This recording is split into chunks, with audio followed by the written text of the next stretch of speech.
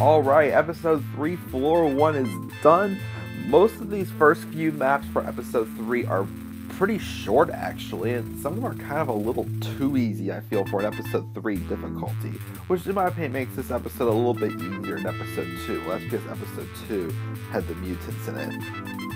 But yeah, I mean, this map, not much to say really about it. Most of the guards in here are just the regular brown guards, but of course, the one thing we do get introduced to in this map is the officer. There is one officer in this map, and it's the first one in the entire game. And for those of you who have never played Wolfenstein 3D before or seen my previous custom level walkthroughs, you all know by now that the officer, they're not really, I mean, they are a little harder though than they look. They are very quick, and they can shoot really quick, but, like, you know, the shoot stop or the guard, like, as long as you, like, you know, gain control of them when you're shooting at them, you should be fine. It's not like the mutant, where you can't even shoot at them with, like, a knife or a pistol, and you're still going to take damage.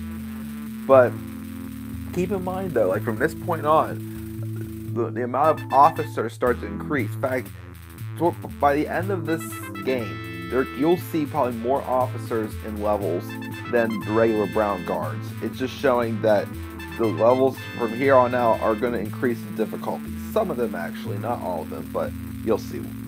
Anyway, that is it for floor 1. Not much to say, pretty short, not too hard. We will now move on to floor 2 of episode 3 in the next video. And I am the Club of the Man, 1993.